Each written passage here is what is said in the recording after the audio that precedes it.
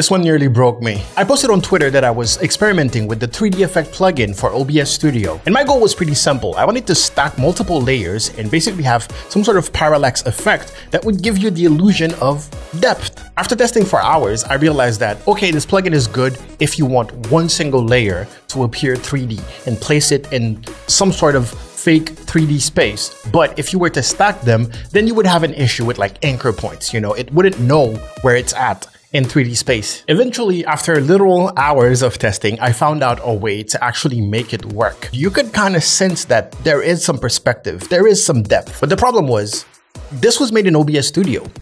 You could do this in OBS Studio only, but you would need 2 or 3 plugins, a bunch of filters on each layer, and maybe some external software like StreamerBot if you want to display the person's name who followed, subscribed, cheered, etc. Anyways, sorry for yapping so much. I had to create the same thing in CSS using code because that was the easiest way for you to basically copy, paste, and immediately have them available to you right now. So all you have to do is go to this website. I'm gonna link in the description. So one single link, you're gonna find all of them right here. And if you click on them, you will see the HTML code and the CSS code that made this possible. Now you're gonna see the blank space here. This is where the name of the person who just tipped is going to appear.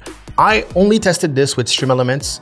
I don't know if that works with Streamlabs yet. If there are some CSS geniuses here, feel free to take this code. And I don't have any rights to the Hulk. I don't have any rights to Marvel Rivals property. So this is all for free. You can get it right now. I'm not selling anything here. Anyways, I'm going to show you how to set it up with StreamElements in just a couple minutes. So you go to StreamElements.com. You want to make sure you're logged in with your Twitch account. We're going to go to dashboard. You're going to click on your name, top right, go to dashboard. And then on the left, under streaming tools, you'll find overlays. There you go. Here's the list of all of my overlays. You want to click on new overlay. Here, you can leave this at 1080p. And then we'll go ahead and add a widget. That widget needs to be an alert box. Nice. One of the first things I want you to do, and that's kind of crucial, is to go to position and style and set the width to 639 and the height to 939. This is crucial for everything to display properly. And now you'll see you have kind of this card-like outline. Go back to layers, click on settings, and click on the cogwheel under follow alert, for example. If you want to test them, at the bottom in the middle here, you'll see emulate. You can click and click follower event, and you'll see the default follower alert. That's what it looks like, okay? But what we are looking for is right there. It'll say enable custom CSS. You want to turn that on, and then you want to open editor. Now, remember those steps because we're going to do them for literally all of them, and it's very easy. You're just going to copy paste in 2 different fields, the HTML field right there and the CSS field. That's it. Basic Windows commands that you need to know is Control A, like I'm going to click on anywhere in the text here, Control A, that selects all of my text. If I want to delete it, I can just boom, right? Let me bring it back. So for the follow alert, on that link, I'm gonna go click on my follow alert. It's the Iron Man one. I'm gonna click somewhere on the text, Control A, Control C to copy everything. Back to StreamElements, click anywhere on the text, Control A, Control V to replace everything that I just selected. All right, so far so good. Now go to the CSS tab, go back to the code pen, and under the CSS tab right here, click somewhere, Control A to select everything, Control C to copy everything. Go back to the StreamElements, do the same thing, Control A, Control V to paste, therefore replacing everything. And guess what? Fun fact, you just have it now. If you click on follower event to test it, there it is, and it actually displays the name. Sorry, can't really see it.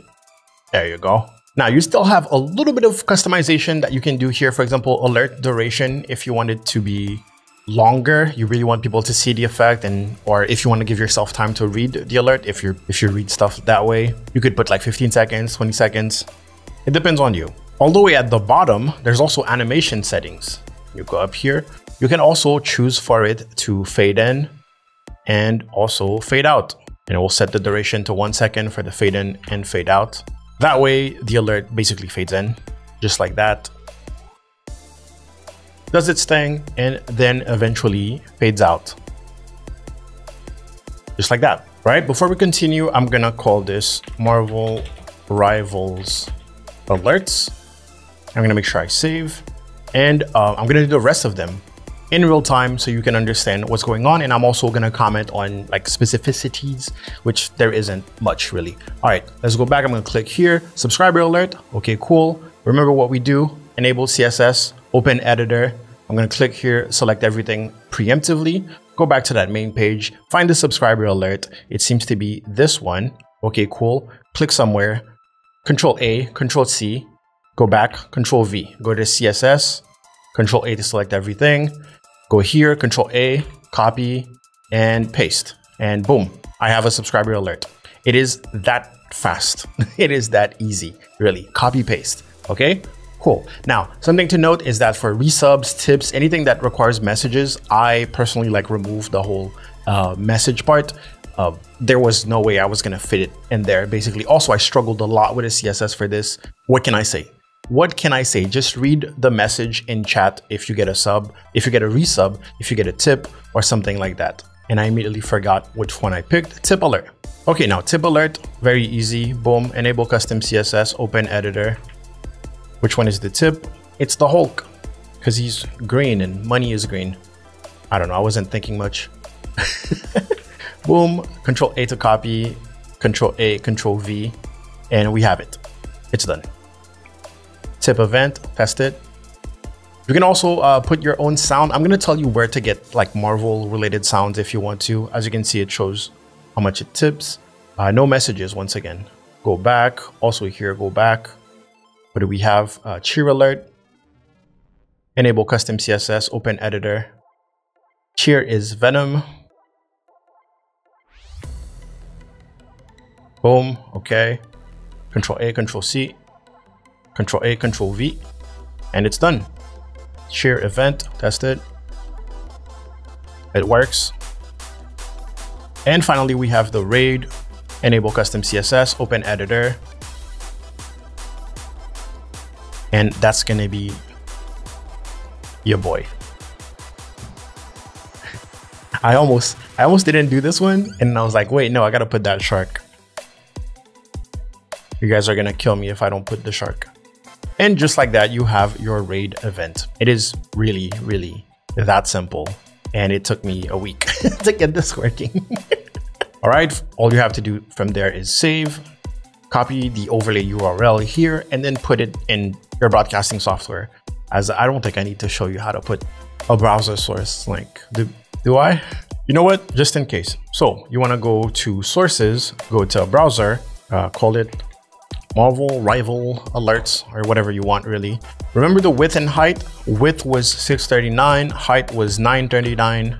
You want to stay true to that. That link that we just copied, you want to paste it in the URL part and booyah. So now if I want to emulate a follow event, please work.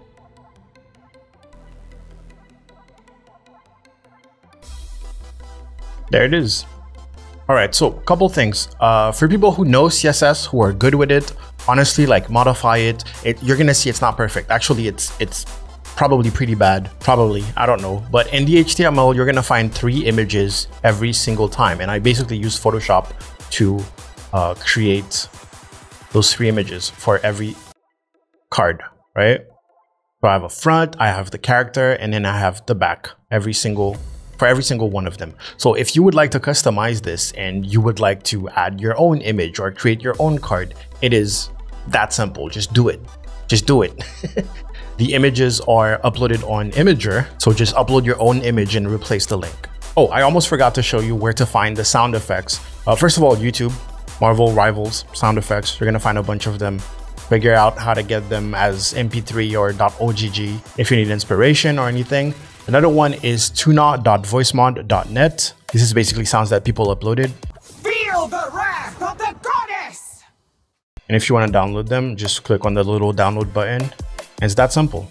So then in StreamElements, you can click on the cogwheel and you'll see upload sound right there. Just upload it here, choose it, and you're good to go. Again! Jesus. Perfect hex! Yeah! But if you want something different from Marvel Rivals as like your alerts, I uploaded a video about the Shockwave alert pack from Nerd or Die. And this one is professionally made and you can easily install it like by double clicking on one single file. Pretty easy. This one is free or pay what you want, so you can tip if you want to, but you can also type 0 in the price box and get it for free. It's highly customizable, and they have color themed based on specific characters. But that's pretty cool. Check that out too.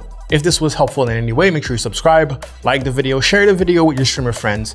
And you know what? Quick announcement. I want to do something for one of my next projects. I would like to do a community-based project where basically you guys send in some Twitch clips, right? Your favorite Twitch clips from your channel, and we're gonna review a bunch of them, and we're gonna ask the community to give feedback on how could this clip be better? How can we edit this clip to potentially make a viral clip? So basically, let's make a viral clip together based on your clips. So this is probably going to happen on Twitter, so you want to make sure you keep an eye on my Twitter. This is where you will submit your clips. Then I will pick a couple of them. I will make a video showcasing them, and then I will ask you guys to give your opinions. Then we'll edit them together. And yeah, the goal is to see if all of us together can come up with ideas to make a clip really go viral. And of course, the original person who owns that clip will post it on their social media. Anyways, that means follow me on Twitter for sure. Follow me on Twitch, and I'll see you guys next time.